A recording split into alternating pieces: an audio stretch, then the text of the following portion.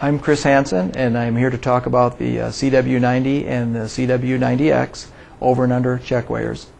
We have both units here. We have the CW-90X and the CW-90. The CW-90X features a piezo keypad, which is a keypad that has no moving parts. It is designed to withstand knife cuts. You could actually stab the 0 button on this unit, and it would not stop functioning, and it would not ingress water. The CW-90X is IP69K rated.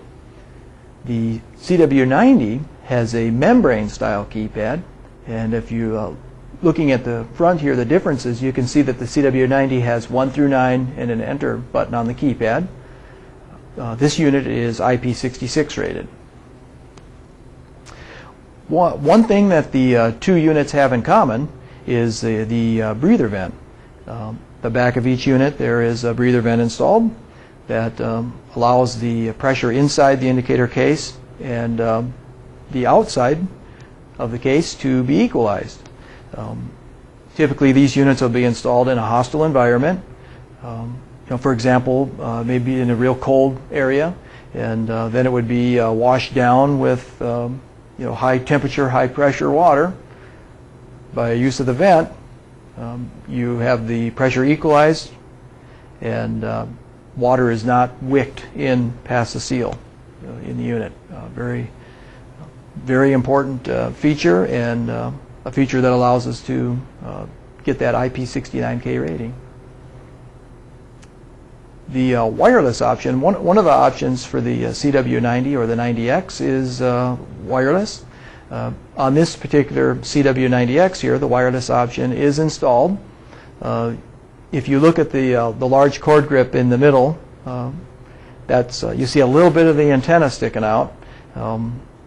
That is a really clean looking installation for a wireless installation. The rest of the wireless option is actually enclosed in the case itself in the IP69K environment. You're still able to rotate the indicator back and forth in its column without any obstruction with a little bit of antenna sticking out. So that's a real nice looking wireless option. The load cell cord grips on the unit are also designed to get us that IP69K rating. We'll talk a little bit now about the board, the main board in the units, and some of the connections and options that are on them. All the connectors on the CW-90 or the 90X, same main board, are the cage style. So what that is they're all kind of spring-loaded. They're spring-loaded. So there's a constant tension, a little bit of tension put on all the connections of all the wires. That's extremely important if you're in any kind of environment where there's vibration, or sometimes drastic changes in temperature can cause something like that to loosen up. But with this style of connector, that doesn't happen. So that's really nice connectors. The first connector that's highlighted there is the load cell connection. That's where your load cell would be connected. The second connector is one of the COM ports. There's 2 COM ports standard on this unit.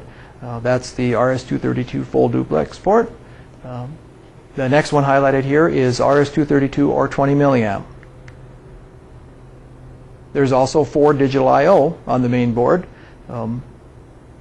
This has a nice feature above that connector for the digital I/O. There are 4 bright LED lights that come on when that output is actually tripped. So that's a really nice feature to be able to see that, have physical evidence that it's tripped.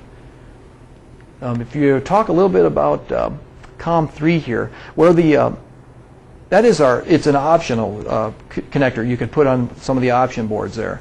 On this particular unit, we had, of course, the wireless is installed in this one, but it wouldn't have to be a wireless option.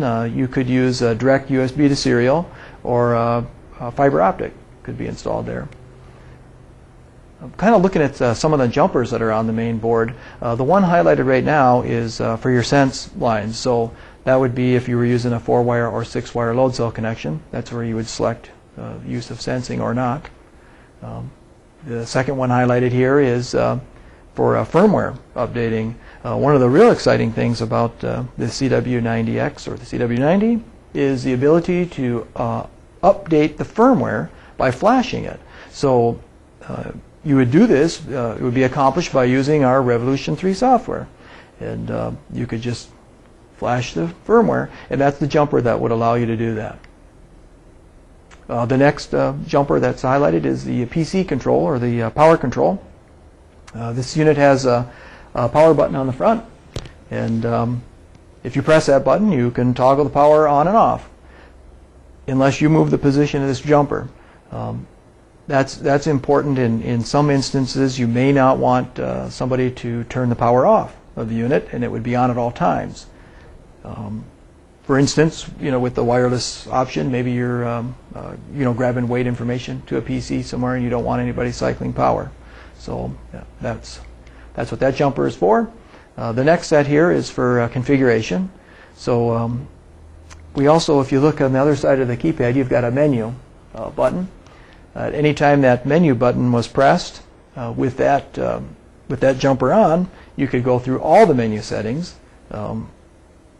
Audit trail. This unit has an audit trail, so you go through the audit trail and the configuration and setup and calibration. All the menu settings would be available to you. Of course, in many instances, you don't want all the menu settings to be available, so you would remove that jumper, and then when the operator pressed the menu button, he would just be able to see the audit trail, the time and date, and the brightness of the display, and exit.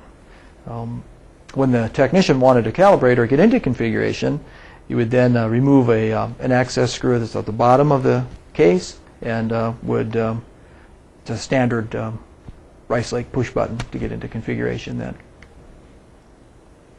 I'll talk a little bit about the bases themselves, and in particular the load cells. The CW-90X uses a hermetically sealed stainless steel load cell. Of course, that's IP69K rated.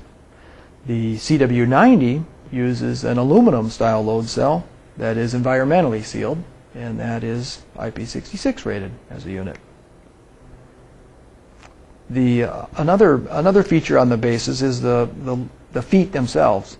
There are 6 feet on the unit. There's 1 in each corner of the base and then 2 at the back of the column. The rubber that's around the feet actually extends up the threads of the foot itself. So these units are NSF approved, food grade, clean room type environment. So what happens there, the reason that's important is when you've installed this unit in your environment and you've got it where you want it, and you've got it leveled, and you're going to take those jam nuts on the feet and tighten them up. When you do that, there is still no exposed threads.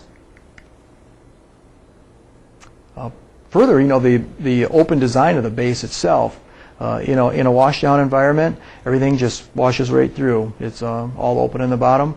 There are 5 overload stops on the unit, 1 in each corner, and then 1 in the middle on the bottom of the cell. And the column itself is designed in a way that everything washes off. It's all angled, it's all angled design. It's actually installed with 4 large bolts here. There's 2 bolts at the back and 2 underneath. Very rigid, plus the 2 feet at the back of the column. So real sturdy and real rigid, and thick gauge. It's a standard 12-inch height, but that could be customized. Thank you very much. That concludes the CW-90, CW-90X over and under Checkweighers presentation. Thank you.